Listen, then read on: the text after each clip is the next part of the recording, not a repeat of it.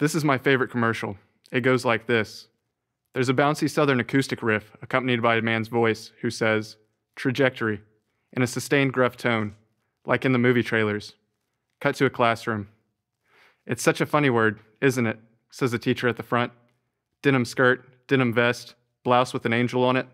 The usual first grade teacher who's sweet as cake and makes the best cherry pie in the school. "Fold it like this." She's got a piece of copy paper in her hands that she folds and wraps to look like a tall house. The students' little heads seem to bob to the carefree chord progression. Inattentive, they rip and tear the paper. The scraping and slashing overcome the dreadful sample music. Then there's nothing for a minute. This is the best part. All I can hear is the grumble and wheeze of my 2025 sedan, my silver monster. Then the faded monitor at my dash takes on color again. The speakers start a countdown. 10, 9, 8, 7, says the movie man's voice. A quick flash of light fills the darkness, feathers out. Combustion follows. Gray clouds funnel and choke the flame, try to suffocate it. The fire gets away, runs upward. The camera pans out and we see a rocket on top of the fire. Up and up it goes, ripping and tearing through the puffy skin of God, easy as poking a finger into water. One small step for man, one giant leap for mankind, says a voice shaky yet confident. That part used to give me goosebumps. I'd give my right kidney, right testicle, and hell, I'd even throw in my useless appendix to know the feeling that voice felt, even for a second. Cut back to the classroom. Little slivers of paper are raining from the ceiling. "Careful now, you don't want uneven wings," Miss Denham Angel says, as she reveals that they are constructing paper airplanes. There's a hissing noise as the children fold the paper between their tiny fingers. One of the kids starts waving his arms like a bird. Up and down he goes along the aisle, stomping his little boots into the ribbons of paper underneath. The other kids laugh. Miss Denham Angel chuckles as well. "No, it would be like this," she says with one arm outward and the other tucked into her armpit. She spins in a circle and falls on the ground. The kids all giggle and gather to help her up. It's a genuine Hallmark moment. Really sets the mood for the next part. 6, 5, 4, says the movie man. Cut back to that hungry titanium fire monster. It decided to leave behind its own expensive clouds to make up for the ones it ate through. The camera keeps up as it breaks through every layer that separates us from an infinite void of ambivalence. There's a bassy, heroic theme that starts to make up for silence as the rocket slows above. There's some old beat-up satellites floating around where heaven used to be. It is a harnessing of the basic power of the universe, says a staticky, certain voice. The fact that we can release atomic energy ushers in a new era in man's understanding of nature's forces. A pause. The bass shudders and climbs until I can feel the doors of my car shake. It is an atomic bomb. They have been repaid many-fold. The rocket lowers its nose and reinserts itself into reality, down and down. A mask of inferno looks like a dragon dancing towards the blue-green rock. 3, 2, the movie man says. Back at the classroom, there is an air of suspense, the kind of silence that follows something loud, like glass breaking, or a profound thought dropped into mediocrity by overconfidence. "This is the most important part," says Miss Denham Angel. Now that the plane is made, the teacher picks her airplane up. The children follow the teacher's lead. "Now it is all up to you," she says. "Depending on your speed, your angle, and your strength, that will decide your trajectory." One of the kids gulps loudly. Another one looks down, admiring their plane, and tucks it into their backpack. One of the kids looks around like they're lost, but in fact, they have only lost their paper airplane.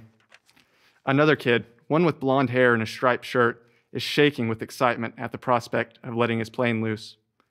On my count now, 3, 2, but it was too late. The blonde child let go of his plane when the teacher said, "Now." He watched as his plane went straight into the carpet, folding itself on impact to never be thrown again. Then there was silence. The film becomes grainy and red. Zooming out, the camera captures the rocket as it kneels on humanity. 1. A flash of light. Fire swallows up the screen. Gray clouds funnel and choke the flame, trying to suffocate it. The fire gets away, runs upward, up and up. But there is no rocket this time, only a cloud with wings, stretching out and out, swallowing up the world. The supermarket, the church, the school. The screen is dark. Dust rustles around where hollowed-out buses sit, A fiery plank falls, once attached to the gym. From out of the sky, down and down, a denim vest floats. It lands on the ground. Close up, singed into the back, it says, "Apocalyptic Home and Auto Insurance Company. We've got your back in life and death." The bastards are relentless. Flames swallow the perspective, and my monitor returns to its blue user interface. The speaker asks me, "Commercial or music?" "Break," I say. "You have chosen the 30-second intermission. Enjoy your peace and quiet." I live for moments like this, stopped, waiting. On my way home from work, nothing but the hum of my idling monster, my monster, and the monsters around me. Beside me, there's a red one, growling on 20-inch wheels. Behind me, there's a little blue one, shuffling and sniffling. The driver inside, watching an advertisement on his dash monitor. The landscape runs a perfect horizontal course in most every direction. In front is the city where we live. Behind me is the city where we work. Beside our rows of cars, dirt is piled high, where orange monsters with black stripes groan and roar on tank tread. Their mouths drop into the dirt and yank up secrets that haven't been kept yet. 20 seconds remaining, say my speakers.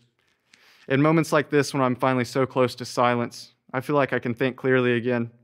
Gone are the squiggles that thump and jump in my temples. I have a choice. This is no dictatorship, no Big Brother dystopian hell of a government. The volume knob is right there. This is a fear of silence.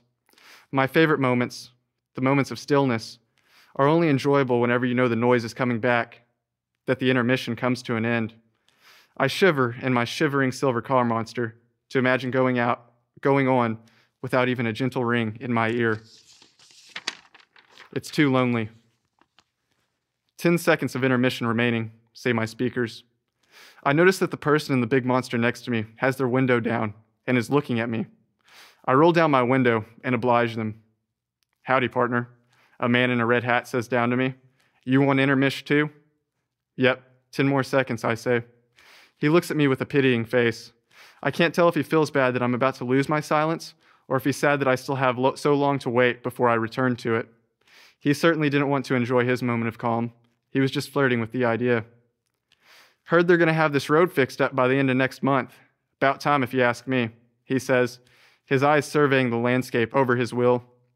"Yeah, about time," I say. "The road will never be fixed. The construction will only move a couple of miles up the road next month. We'll just have to wait closer to home." 3 seconds remaining, says the voice of my monster. The man looks back down to me as if he's seeing me off to war. His eyes harden, his mouth firms up. He points at his windshield, past it, to a billboard on the side of the road. He echoes the words printed. "Up and up to the future, partner." I roll my window up. "Commercial or music?" the voice asks. "Commercial," I reply. There's a bouncy southern acoustic riff accompanied by a man's voice who says, "Trajectory," in a sustained gruff tone, like in the movie trailers. Cut to a classroom. Whenever I started on this story, it kind of came to me in the form of shapes. And I thought a lot about, with trajectory, I thought of a diagram where we kind of see the rise and fall of us in our progression, in our advancements. But I was also thinking of cycles and trying to kind of put the two together to see that contrast, because oftentimes we only see one or the other.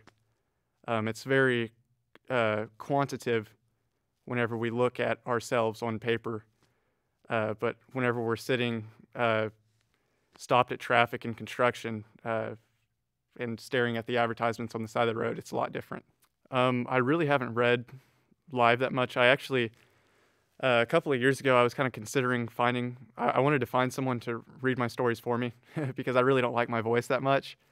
But last semester, I had to read my capstone story live, or not live, but I had to record it and everything. So I was like, what the heck, I'll just do it. So it isn't as big of a deal now. Whenever I read my story, I definitely feel it more. It's different to write something and kind of almost like with the writing process. When you imagine a story as opposed to actually putting it on paper, it's very different. It's a very different outcome. And the same kind of goes with reading a story in your head and reading it aloud. especially with my style in the story where I try to make it kind of stylistically like chunky and really short and sporadic. It definitely, I feel like you kind of get into that rhythm a little bit more by reading it aloud. Really, I want to write stuff that makes people sad, but makes them really happy at the same time. Actually, that's not the way to put it. I want to make stories that make people want to cry and laugh at the same time. My general inspiration growing up that really made me want to start writing was Kurt Vonnegut, of course. He also plays a lot with ironies and kind of the black comedy, black humor, and just having that darkness where you don't know whether you want to laugh or cry. So all you do is just kind of squeeze your face up and keep reading. But yeah, that was my main influence. And then, of course, I've studied a lot of speculative fiction and stuff in that realm now. So I have tons of authors that I'm constantly getting inspired by. I wrote my first short story in 2018, I think. But I've always written songs or stories or just anything, really. I've always kind of just wanted to create something with words. But once I started taking creative writing here, it really locked me into writing stories. What do you hope to do with this? Well, I don't really have any hopes to like sell stories or anything like that. That's a big, broad dream where I think you kind of have to sell it before you write it, and I'd rather just write stuff that I want to write. So I write stuff, and if it gets published, then it gets published, but if not, then it's not a big deal. This Tiger Media production was filmed in the William C. Thrash Television Studio soundstage at East Central University.